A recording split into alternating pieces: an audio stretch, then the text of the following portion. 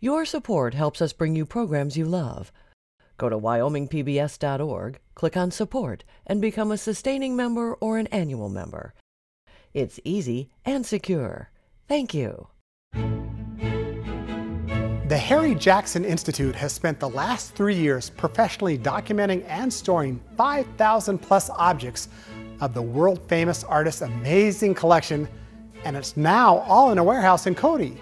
The question is, what's next?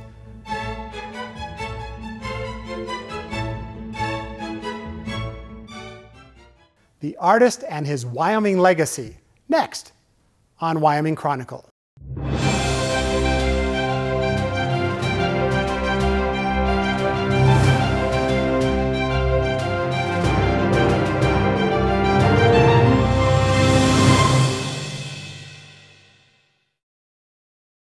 Funding for this program is made possible in part by the Wyoming Humanities Council, helping Wyoming take a closer look at life through the humanities, thinkwy.org, and by the members of the Wyoming PBS Foundation. Thank you for your support. And as we begin this Wyoming Chronicle at the Harry Jackson Studio in Cody, I'm pleased to be joined by Mark Harris and Gerald Shippen. Mark, you're with the Harry Jackson Institute. You're president and CEO. Welcome to Wyoming Chronicle. Thank you, Craig. And Gerald, you're with Buffalo Jump Studios. You have a relationship with the Harry Jackson Institute. Welcome. Yes, thanks very much. Glad to be here. We have a lot to learn about this artist, Harry Jackson, who spent a lot of time in Cody. And as we begin our discussion about Harry, let's give our viewers a little bit of background about the artist, if we could. He came to Cody when he was a very young person. Give us a little bit about his history, and then we want to work more to learn about what's here at the studio and the work of the Harry Jackson Institute. When did he come to Cody? As far as I remember, he was about 14 when he came. And he saw some kind of a story in the Life magazine about the Pitchfork Ranch. That's the story I recall. Yes. And so Harry was quite young. Decided he wanted to come west and be a cowboy. We're in the Harry Jackson studio, and there are 5,000 artifacts. And as we'll get to later in the show, we'll show our viewers some of his work, because there's so much here that he has and that the Institute now has ownership of. But we want to understand a little bit about how great of an artist he was and how versatile he was. He was a Western artist. He was an Impressionist. He was a sketch artist for the military as a young Marine. How great of an artist, Gerald, was Harry Jackson? Well, greatness is hard to measure. He was a great individual, you know, and he had a raw talent. That's what he would have called it, a raw talent. When he was a child, he you know, studied art. I recall his mom even sent him to some art lessons when he was very young. But to measure how great he was is difficult to say. His work is very good. He was a wonderful portraitist. He was a wonderful painter. He understood abstract expressionism and all of those genres of his time and the time before him. And so Harry was an interesting person, all in all. When you were a young 20-year-old, you studied with Harry in Italy.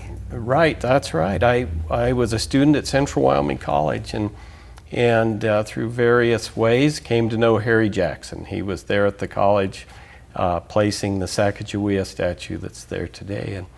And so one thing led to another. In about 3 months I was in Italy working at Harry's place. And it was a great change for a Wyoming kid, but a wonderful experience, really. From what I remembered about Harry Jackson, I thought of him as a Western artist.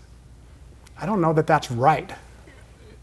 He was a great Western artist, every bit as notable as Remington, but he was much more than that. You know, looking at Harry's Western art and saying, oh, this is what Harry Jackson is kind of like the old fable about the three blind men describing an elephant. One grabs the trunk and is convinced he knows everything about what an elephant is, and one grabs the tail, and he's convinced he knows everything about what an elephant is. Harry was has such a broad scope of work his abstract expressionist work, his sculptures, his realism. It's just, it boggles the mind to see the whole scope. And that's one of our main goals at the Institute, is to help people see the whole Harry Jackson, not just one portion, but the artist. He was also a cowboy poet and a musician. So Mark, give us some history then about the Harry Jackson Institute. First, there was the board that helped with the museum, Yes. the Harry Jackson Museum, and now there's the Harry Jackson Institute. And actually, Craig, the Harry Jackson Institute is just our trade name. We are actually still the Harry Jackson Museum, a 501c3 with the IRS. And the Harry Jackson Museum was originally formed while Harry was still alive. And our goal was to actually create a brick and mortar museum to house what Harry called the unique and definitive Harry Jackson collection. He wanted to have at least one piece of every work he did, or one copy of every work he did in that collection, to show, as we mentioned, the scope and depth of his work, to help people not only learn about Harry Jackson, but to learn more about the different genres of art as well. After Harry passed, we had a somewhat dormant period, and as we reactivated, we picked up the trade name, the Harry Jackson Institute, just so that there was kind of a separation there to move forward. And so that's how we got to the Institute. So here we are. Diligent work is undertaken to catalog and understand this massive collection. And that work is happening as we speak today. Yes, it is. 5,000 pieces is probably, if not in Wyoming, or if not in the world, probably at least here in Wyoming, the largest single gift of artwork in recorded history. I don't think there's been a gift that large. And to go through each and every piece, because as our responsibility is to protect and preserve that collection. You can't do that if you don't know what you have. And so our conservators and accessioners have been going through and checking each work to see what the work is, what condition it's in, any possible problems with it, and to record everything and then enter it into a database. And so we will have a complete database of everything in our collection. These works, this space really isn't available to the public as we speak today. Is it hopeful that one day it will become available? Is that within the realm of possibility? That's absolutely our hope. Harry's work needs to be on display. People need to see it. It's important that it's protected, but it also has to be viewed.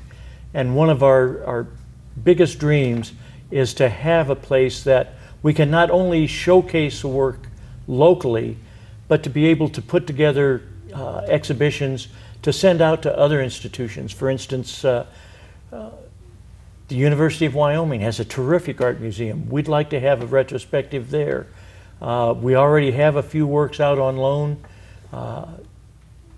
We had one of Harry's works, the Art and Embassies program, requested that we send a piece of Harry's work to the embassy in El Salvador. And so we had some work there. We really wanted to get it out, not just here, but internationally.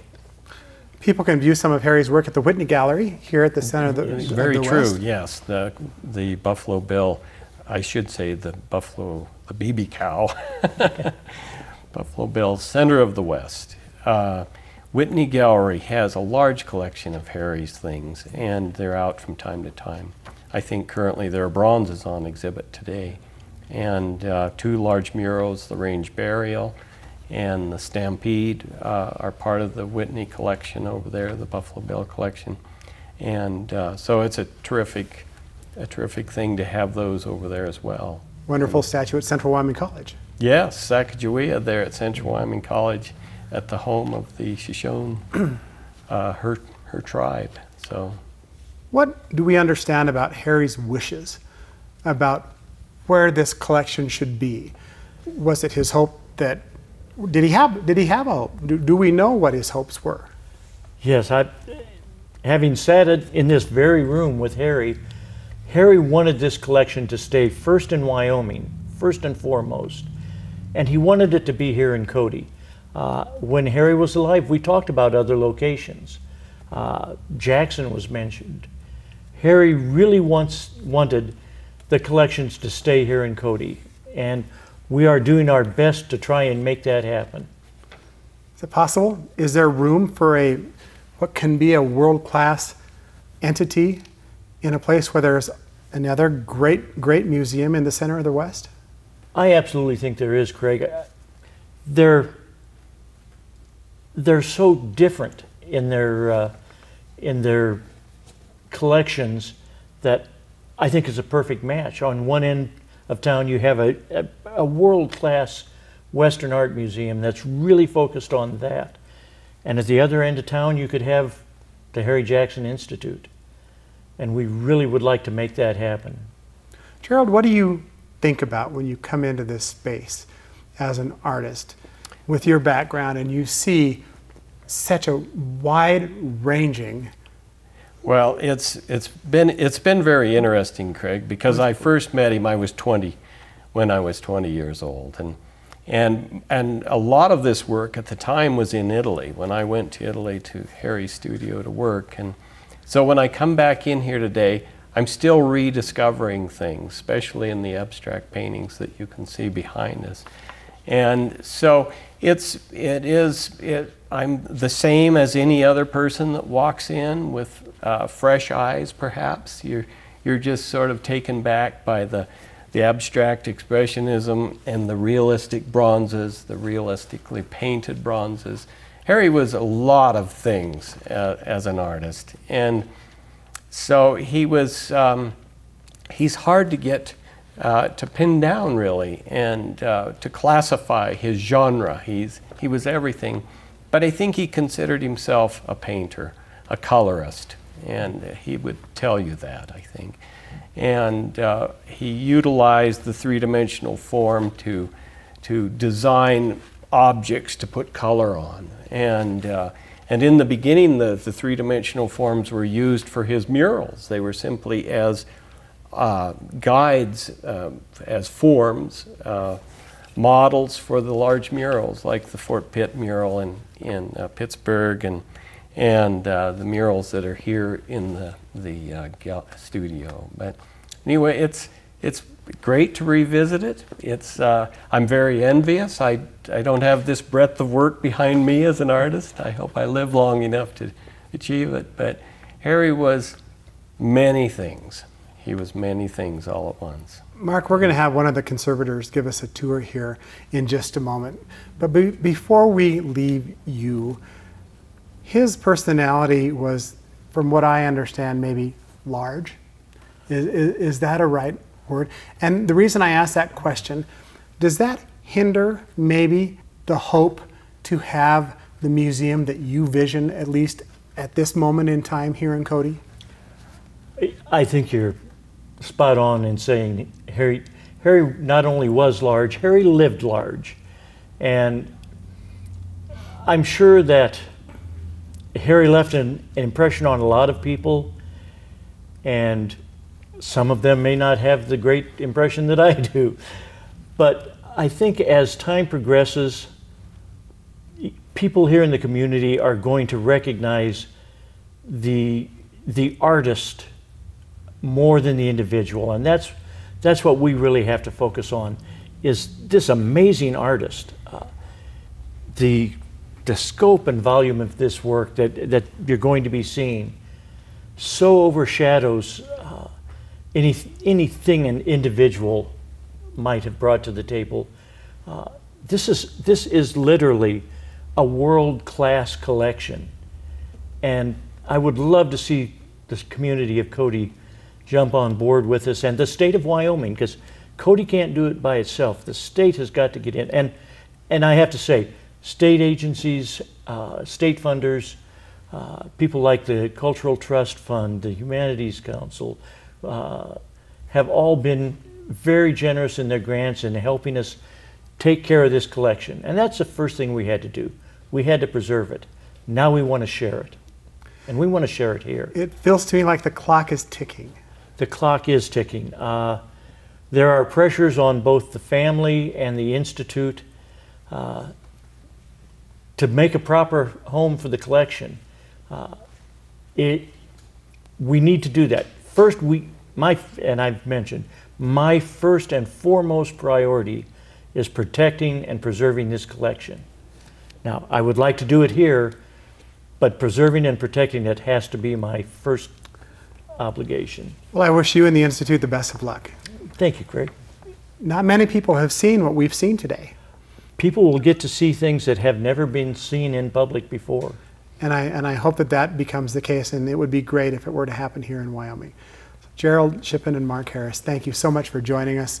We look forward now to sharing a slice of world-famous Harry Jackson's work now with our viewers. Stay tuned.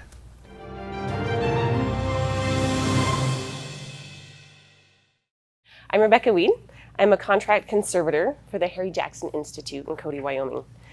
We have 5,000 pieces of artwork, both bronzes, sketches, sketchbooks, drawings of Harry Jackson's, and I'm going to show you a few of them and what we're doing with them to keep them safe. So this portfolio that I'm showing you, we received this as a gift in 2018, as is, in this box with marker and ballpoint pen on it and masking tape. And we are now in charge of preserving it and keeping it safe so that future generations can look at it for research.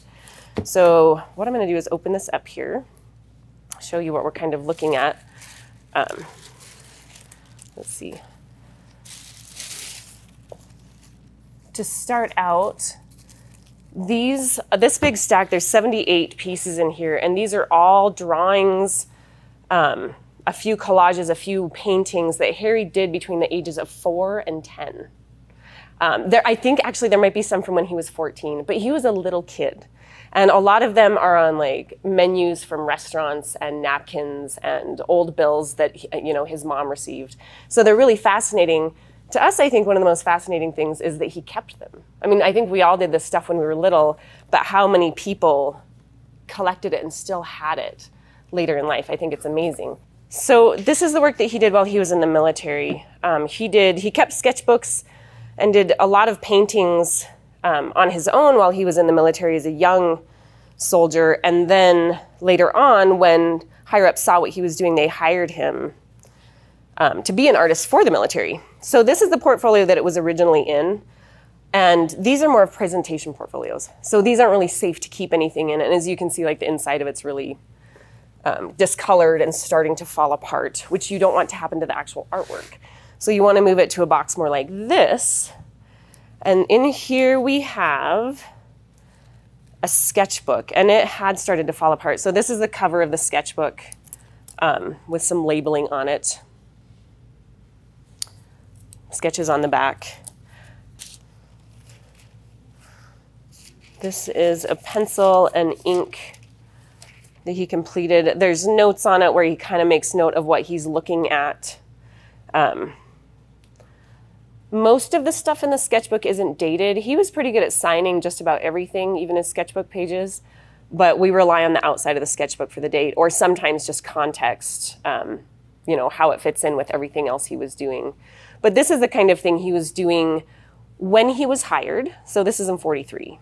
So this is when he was actually hired to go and record everything that he saw. A lot of what he got was that slice of life. So this is one that we are dealing with currently that is an unstretched canvas. He painted this in 1943, so he was working for the military at the time. And this is more of that kind of promotional combat oil painting, more for the military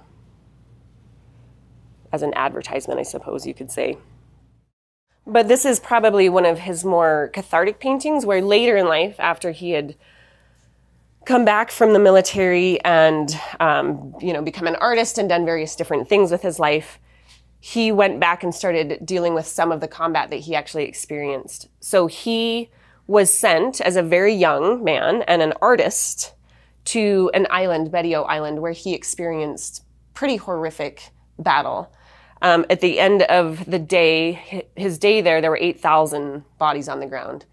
And this is one of his friends. This guy was named Whitey, and this was a guy that was right next to him.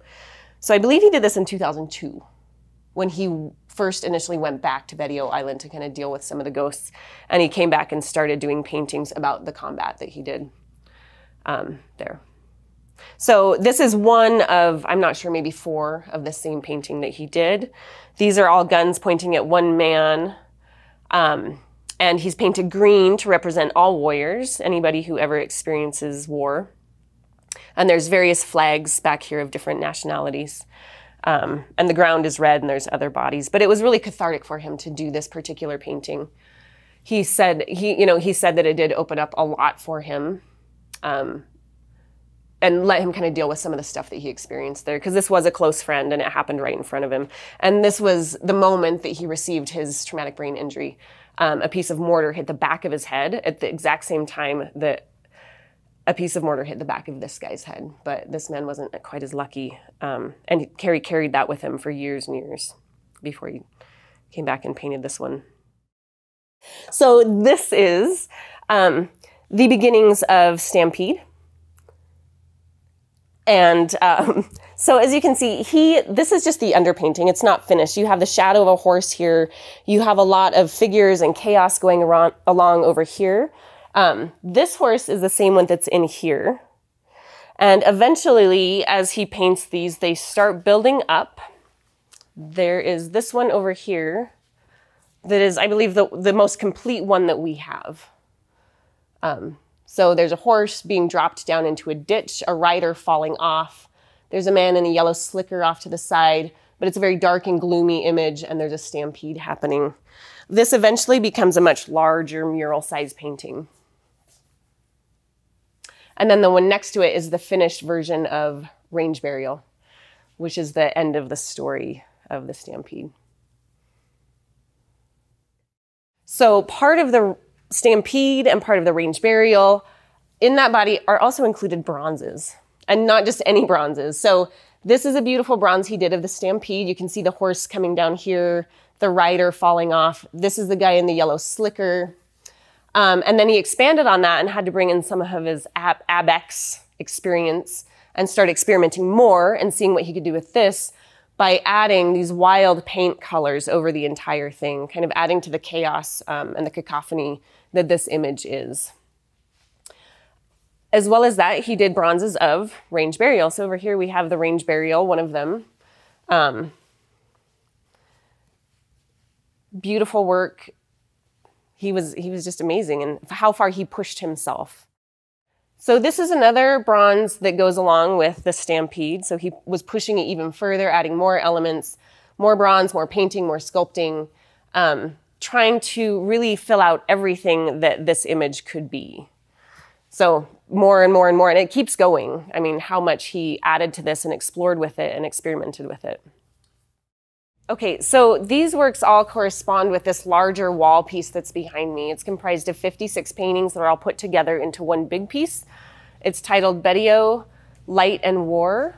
So they all started as these abstract images that he was doing on small pieces of yellowed paper.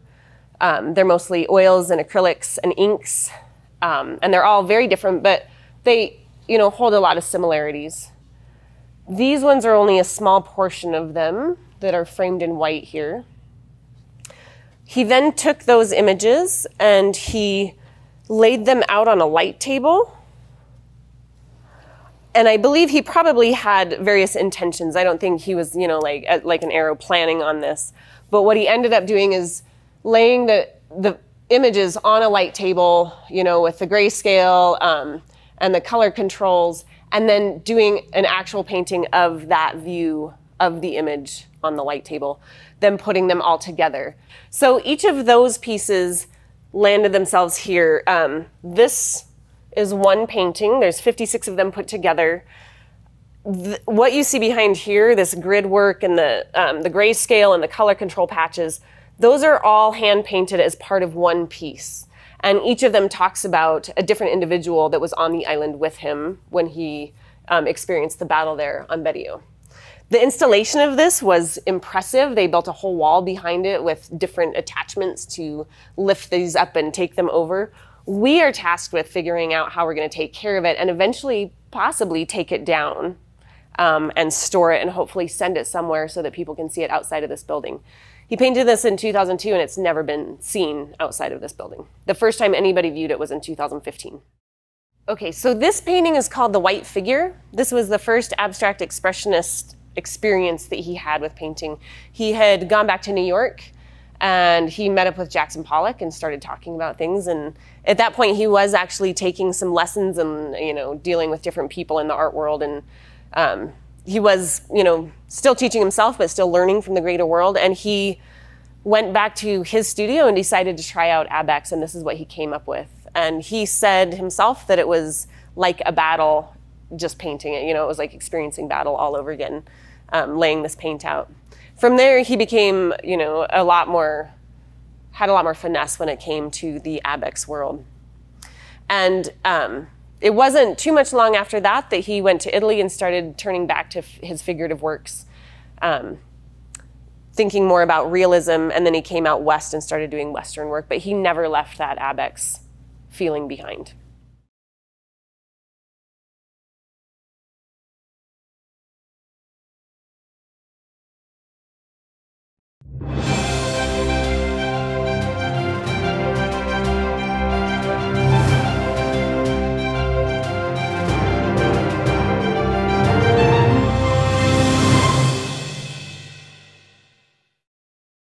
Funding for this program is made possible in part by the Wyoming Humanities Council, helping Wyoming take a closer look at life through the humanities, thinkwhy.org, and by the members of the Wyoming PBS Foundation. Thank you for your support.